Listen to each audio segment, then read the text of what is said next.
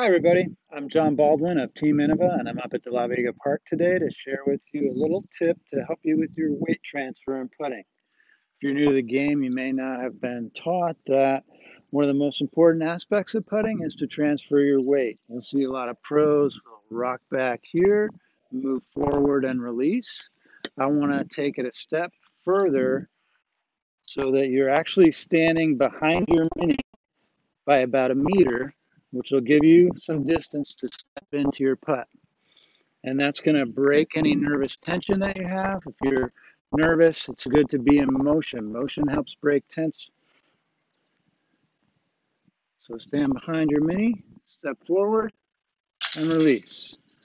Stand behind, line up, step forward, and release. I think this will help you make a lot more short putts. Give it a try and let me know how it works for you.